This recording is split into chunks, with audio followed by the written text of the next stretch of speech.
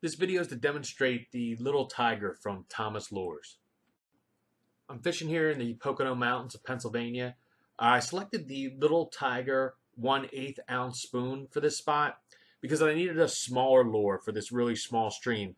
I couldn't go throwing a 1/4 ounce or 1/3 ounce spoon into a stream like this because it would cause too much of a commotion in a stream of this size, and it would definitely spook the fish. I also chose this lure because it sinks very quickly.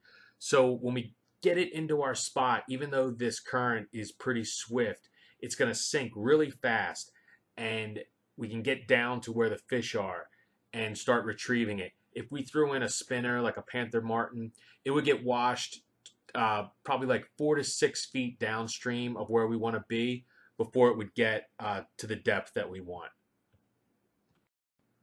We're going to start making our cast here, and we really want to get right into that corner as far as we can without obviously touching the bank.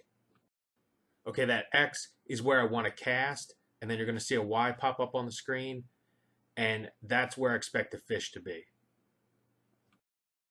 Okay, we laid our lure right in there on the X, and now we're pulling it in front of where we expect this fish to be, and there he is.